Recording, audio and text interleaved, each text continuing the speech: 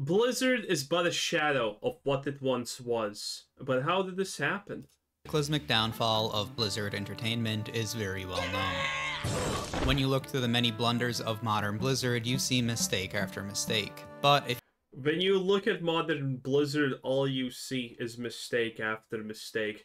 And the successes that once were plenty are pretty much exclusively relegated to the annals of history at this point. you track this back to the beginning, there is one specific choice, one particular horse, that ushered in the beginning of the end. Like a horseman of the apocalypse whose appearance was the start of a butterfly effect chain reaction. The Horseman of Pestilence. That would bring upon the demise of one of the most revered companies in gaming. In 2008, Wrath of the Lich King. Hey, but Microsoft still paid something like $70 billion for this company. And then they went to Valve and said, hey Gabe, we're gonna offer you like $5 billion for the whole of the PC marketplace. Huh? And Gabe laughed at them.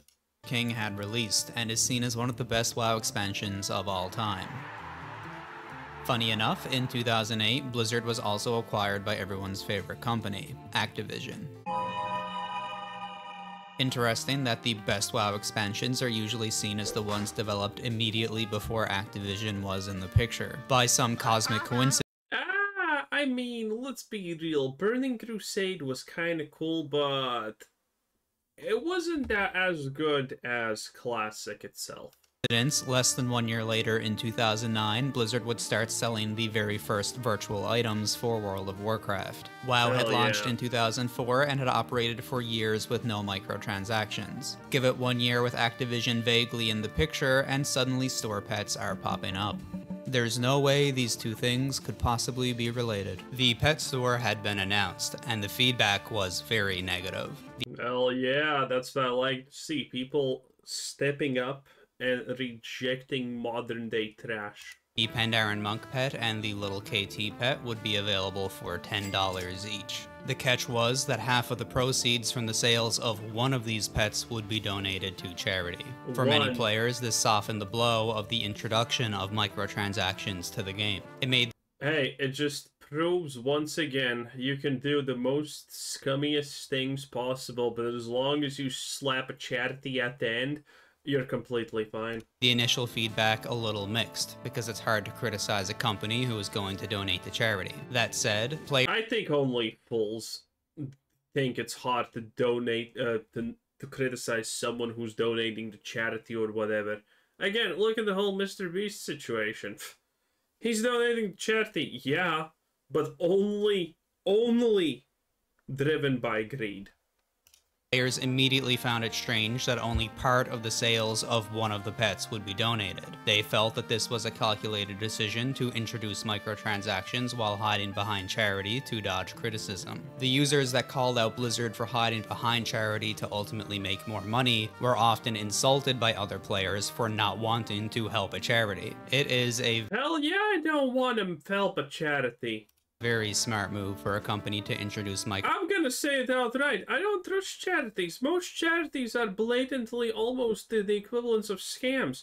They donate, what, 1/10 of the money they got to the actual charity cause, and everything else is gonna go to inner expenses and, you know, stuff. Transactions like this, because criticizing it becomes much more difficult. Side note, this video is not monetized. I don't like the idea of I am gonna monetize it though. Criticizing a donation to charity and profiting from it in any way. If this video does eventually generate any money, I will donate 100% of it to the Make-A-Wish Foundation. With that said, Blizzard had sneakily introduced the idea of paying for in-game items despite you already paying a monthly fee. Thank you, Blizzard. Considered normal now, but just over a decade ago, this was seen as greedy and a betrayal by Blizzard. Traitor! It still is. It still is seen as greedy, unnecessary, and just a way to generate money for companies that don't need the money. Fast things change. With the huge profit of selling virtual items, Blizzard would surely never do it again. In March of 2010, 2 new items were data mined, Little XT and this starry horse. Players were excited to learn how to get these new items, and Bro, also, you know, the horse was a big thing, but then there was the Lich King helmet, or what was that microtransaction? That one made Blizzard do that slash spit is no longer targetable on players. Now, that was an insane one. And were trying to figure out where they would drop in-game. 1 month later, Blizzard would announce the method to get these new items. Use pickpocket on your mom's purse, loot her credit card, and submit that information Smart.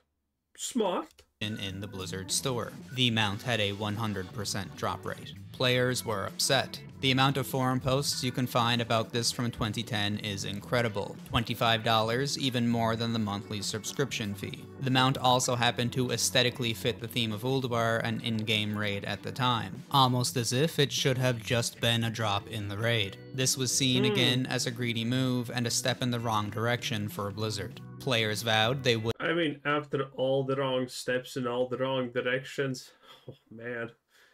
What's one more step at this point? This is how corruption takes hold. Just one little thing. This is why you never capitulate to any of these absolutely brain-dead demands. This is why you never give away your rights. This is why you never agree to greed. This is why you never do any of this. The moment you give them the finger, they're gonna take the whole goddamn arm and tell you that you should be grateful. Would not buy this mount. It made $2 million in the first 4 hours. This was pure profit, considering how easy it is for a developer to make something like this. Knowing Blizzard, this was probably a job for an intern. There was a queue of over 140,000 people to purchase the Celestial Steed on release. According to Jason Hall, an ex-Blizzard employee— Disgusting. Well, what do you want? World of Warcraft is played by a lot of people, and a lot of those people are absolutely losers. And those who bought the Celestial mount, without exception, are bad. The profit that Blizzard received from this single store mount was greater than the profit from StarCraft 2. Yeah, here's the biggest sadness, dude. I worked 2 years... Oh yeah, I heard about this. And yes, obviously. ...of overtime straight on StarCraft 2... Wings of Liberty. StarCraft 2 Wings of Liberty made less money than the horse, the first Sparkle Pony horse in World of Warcraft. This is because it takes a lot of money to make a game. It takes almost no money to make one cosmetic item in a game. One of those things carries— Now, the irony of him actually showing League of Legends, because League of Legends is gonna want you to believe that making a skin is actually serious investment. And that making a bad skin is somehow magically unprofitable. Yes, I'm not kidding. Riot Games actually is trying to convince people of this. Oh, we can't make skins. They cost so much money. And if we make a bad one, we lose money and stuff like that. It's insane. Cosmetic item in a game. One of those things carries a lot of risk, and the other carries no risk at all. As of now, there have been 28 different mounts on the Blizzard store, as well as 23 pets, 5 in-game toys, and a bunch of transmogs. Like a Horseman of the Apocalypse, the Celestial Steed had ushered— Oh, wait. Did we see it? I think we... Yeah, here it is. Crown of Eternal Winter. This one was the spit one. Oof. Smogs. Like a Horseman of the Apocalypse, the Celestial Steed had ushered in the beginning of the end. Blizzard had realized the incredible profit available through microtransactions, and as we now know, Blizzard would never be the same. There has not been one game from Blizzard since that has not involved microtransactions in some way. It's difficult to imagine how these business practices could get more predatory. Luckily for us, this video is about Blizzard. So of course, they found a way. Overwatch released in May of 2016 and cost $40 on release. Wow, that's a cheap price for a full— God, I want Widowmaker to step on me. Full game. Do you know what's an even better way to make money off of your loyal fans than some— Man, the fact that nowadays we can look back at the loot boxes and the Overwatch 2 community is pretty much 100% in agreement that loot boxes are a better microtransaction system and less predatory than what's currently happening in Overwatch. Wow. when loot boxes are less predatory than the other things that Blizzard does, that's insane. Selling them content for a game that they already paid for. Don't sell them a cosmetic that they want. Sell them the chance at a cosmetic that they want. The main way to unlock things in-game was via loot boxes, a great way to introduce kids to gambling. Blizzard would give you some free spins on the Hey, kids love gambling, okay? The kids yearn for the mines at the end of the day also. slot machine, of course. This way you can microdose the rush of flushing your money away at a casino. You can really experience what it feels like to be a rat in a Skinner box. Thank you, Blizzard. The good thing about Overwatch was that you did earn free slot machine spins relatively fast. This meant that you could, eventually, get the cosmetics that you wanted for free. Blizzard realized their mistake here. Oh no! The game was later re-released, a 2 was put after the name, a battle pass was added, and was heavily monetized. Yeah. Even a battle pass is worse than a loot box. Again, thank you, Blizzard. Blizzard already had Hearthstone available, which was, of course, free to play with a microtransaction system. It was hugely Anyone who calls Hearthstone unironically or any TCG free to play, it clearly has not played them.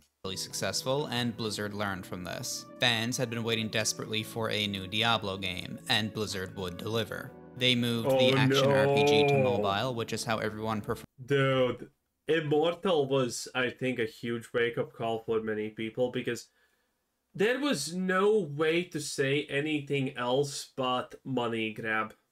There was just no way to say anything else that Immortal is anything but a money grab. Prefers to play fast-paced action games. What a coincidence, the mobile market is also hugely profitable. It could cost up to $110,000 to fully gear up in Diablo Immortal. And then Blizzard looked at it and said, we can make that bigger. We can make it cost more money. And they did. Oh yes. Because when the Veils are out of money to spend because they have finally acquired everything 100k later or whatever, the thing is, Blizzard could just introduce another shitty mechanic that boosts your character's strength roughly by 10-20%, and it requires a whole nother 100k investment. And considering it's a phone game, what, do you not have phones? Veils are gonna buy it. They're not going to complain as long as there's just a little bit of that shrill in the sea floating around for them to own. Because this is literally Diablo Immortal, by the way. The reward for being a Veil and spending money on the game is destroying people who have spent less money or no money in PvP. Because it's so brain dead. It requires absolutely no skill. And the higher item levels always win. Of course, this doesn't mean that it's pay to win or anything like that. You could do this for free. It would only cost you about 10 years. The best thing about Diablo Immortal was this incredible moment from BlizzCon. We don't have any plans at the moment to do PC. Did you guys not have phones? Yeah, you guys don't have phones, right? As it would turn out, they did in fact have phones. Diablo Immortal generated over $500 million in its first year, well over $1 million per day. What? Of course, Blizzard would eventually release Diablo 4 for console and PC in June of 2023. The game— You know what makes me sad? That there are so many people in the world who unironically have nothing better to do with their lives. They don't have goals, they don't have anything like that. I know a lot of people, and the ones that don't spend money on microtransactions are people who have goals, aspirations, things that they want to achieve in life and whatnot. But people who don't really have any goals in their life, man, they are just a slave to microtransactions, sadly. Now, some are more than others, granted, and yes, even people with goals and aspirations are gonna, time to time spend like $20 on some kind of, game that they shouldn't. That's completely normal. A lot of us are like that, including myself. But, man, the people who spend the most, it's just sad. Game featured a battle pass and in-game store. If you didn't know any better, you might think that's reasonable. A free-to-play game tends to have features like this. But thankfully, you do know better. because we're talking about Blizzard. No, no, no, no, no, no, no. Diablo 4 is a full-price game with a full-price tag. You pay Blizzard for By the way, the full price tag is $60 because 3 days early. the privilege of being able to pay them even more using their in-game store. While you're in there, you may as well pick up the Battle Pass too. Oh, and try not to make eye contact with the 65. Dude, listen. The Battle Pass was so bad, and no one wants the Battle Pass in Diablo 4. It is an absolute atrocity against God, that stupid Battle Pass. There is literally nothing good in it. And you know what's the crazy part? Battle Pass, people spending money on a Battle Pass that's worthwhile is actually normal, I would say, and increases your fun of the game. For example, in Dota, while I played it, I did buy Battle Passes. It was fun. It was great. Didn't regret my decisions at all. But it's something like, you know, Diablo 4, Magic the Gathering Arena. Those Battle Passes are so atrociously dog water. Why would you ever buy them? They're just not worth the money. Dude, even if these Battle Passes cost $3, I would not buy them. They just don't have the value, the anything. They're just sad and absolutely bad. This is why Blizzard made it that you activated your one premium Battle Pass with a click without any confirmation. So people accidentally spend the money on the Battle Pass. That's what Blizzard did. No confirmation, no anything. Just accidentally misclick. There you go. Boom, you're locked in, baby. $5 horse. Inflation really hit Blizzard hard. In true Activision Blizzard fashion, there's some sneaky marketing happening here too. See, the horse mount is not actually $65. It is a bundle where you get the horse mount plus about $65 of in. Oh god, I remember this. Some people unironically tried to defend this garbage. Oh no, it's not. The horse is not actually $60. You get $20 of platinum also. This is Blizzard's giving you a good deal actually. Oh my god, these people are so gone. Game currency. This is another marketing trick. Players will see this and think this is a free horse mount because you do also get $65 of currency. However, the statement is still true. To get this horse, you must pay $65 on top of what you already paid for the game. Activision Blizzard excels at these shady marketing tactics. Yep. For context, Larian Studios released Baldur's Gate 3, an incredible game that is complete. No microtransactions to be seen for $10 less. To be clear, the Diablo 4 horse costs $5 more than Baldur's Gate 3. Blizzard's manipulative tactics to squeeze every dollar out of their fans. You know what? At the end of the day, I can't even blame companies for doing this because it's just free money on the table. Do it. You don't need to buy the horse because it has no power in it. It's not pay to win. It's literally just a bad looking horse. That's it. Nothing really special about it at the end of the day. Shows no signs of slowing down. Warcraft Rumble, their latest mobile game, is built completely around this system. It looks kind of like a slot machine because it practically is one. This game is what you get when a company learns about dark patterns online and decides to do an any percent speed run of exploiting their fans. The online PvP starts off with a level cap, so when you play against other players, your armies are usually the same level. As you rank up, this cap gets higher and is quickly removed completely.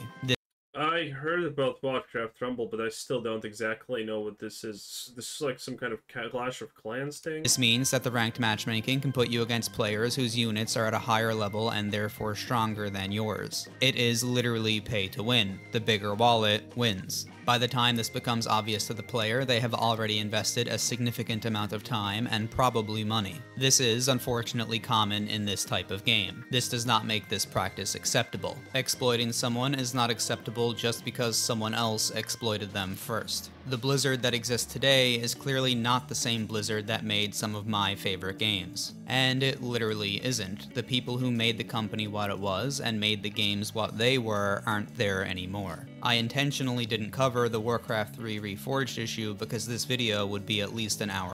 Hey, the reason why half of these people are not there is because of misconduct allegations and blah blah blah. Hey, you have to choose, okay? Because the competent people are going to do things like that because they can get away with it. Do you want competent people who have bad moral values to run things and have a good game? I personally choose that every time.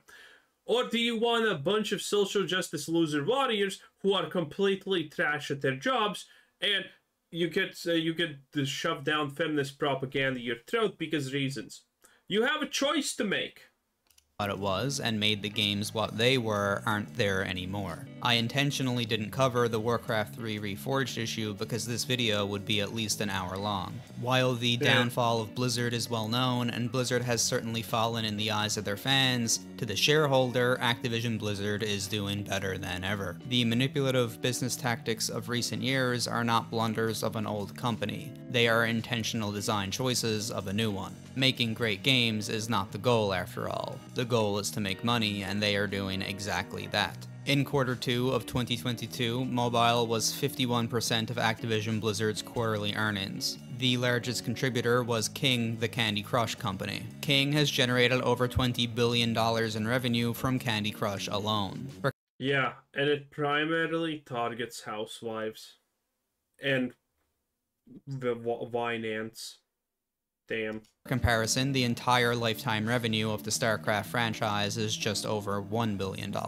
In short, don't expect a StarCraft 3, but do expect a mobile game drowning in microtransactions. When you think of an amazing game, you might think of Warcraft 3, early World of Warcraft, or Baldur's Gate 3. When a shareholder thinks of an amazing game, they think of Candy Crush and the ridiculous return on investment. I do want to stress, this is not the fault of the average employee at Blizzard. Most people who want to work at Blizzard likely do it because of a passion for Blizzard games. Unfortunately, and they're idiots for doing that, honestly. Blizzard has been dead for a long time, and now it's just some kind of creature skinwalking its corpse. It is what it is.